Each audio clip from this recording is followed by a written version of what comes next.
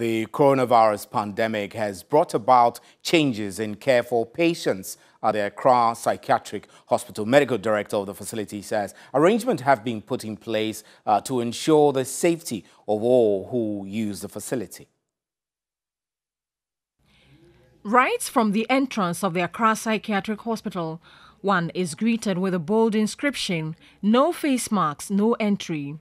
Next, the hospital's COVID response team is on standby to check temperature of either visitors, staff or patients. Medical Director of the Accra Psychiatric Hospital, Dr. Pinamana Pao, noted that before Ghana started recording cases, many patients were discharged.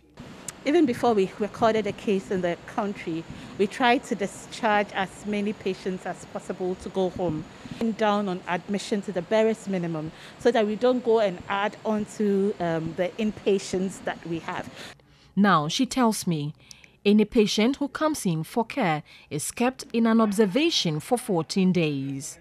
Patients are admitted only in critical situations. Someone who is admitted really needs admission or cannot be managed at home at all. So we admit them. And even then, we do not admit straight onto the wards. Dr. Pao says because of the coronavirus pandemic, a lot of things have changed at the facility. If the patient has a fever, we don't allow them to come into this OPD. We keep them, we have another OPD down there where those with fever goes to, and then a doctor goes to see them. They have limited patient-to-doctor contact. Doctors now are doing is they are looking into doing more of phone consultations so that when the patients come in here, instead of maybe giving them 1 month for them to come back for review, they give them longer periods and then they follow up on them on phone. We followed up to 2 of the wards. We observed inmates were not seen as pertained in the past, and those who were out taking a nap were separated from one another, obviously observing physical distancing protocol.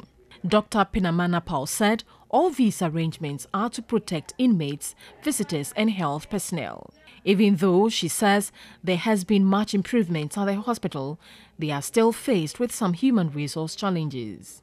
She therefore urged all to adhere to directives put in place by management to ensure the safety of all.